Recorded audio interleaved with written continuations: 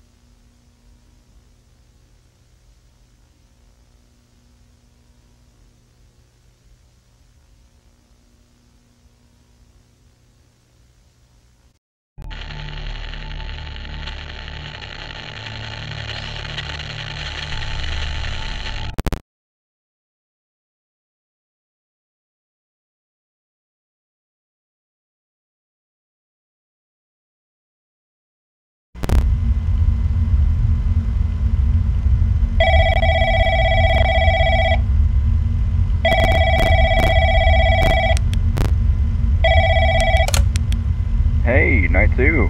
Congrats, you made it. I'm not going to take very long, don't worry. The animatronics tend to get a bit more active as the nights progress, but hey, I'm here to talk about the other two on stage, Hank and Flower. So these animatronics are kinda special in a way. They're like a hide-and-seek thing. They're programmed to hide from the kids, and the kids have to find them. They're not allowed to do that during the day now, though, after the incident with the owner. Now they're kept on stage, but at night they're allowed to play freely. Now, they have very specific locations where they hide. If you notice that one of them isn't on the stage, then a warning sign will pop up on the camera where they are. Just change to that camera, watch them for like a second or two, and they'll notice the camera's found them, and they'll go back to the stage. Now, if you don't do that, they will crawl through the vent system, and they will go into your office. If you hear them crawling around in there, just look at the vent with your flashlight, and they'll go away. Just make sure they actually do go back to the stage. Sometimes they'll still hang around in the vents, and you have to flash them again. I will recommend you to not let both of them get to the vent. If they're both in the vent, then, well, that's game over, pal. Oh, and something I noticed. If you look at them, they'll take a little bit longer to move. So, yeah, that's all. Good luck.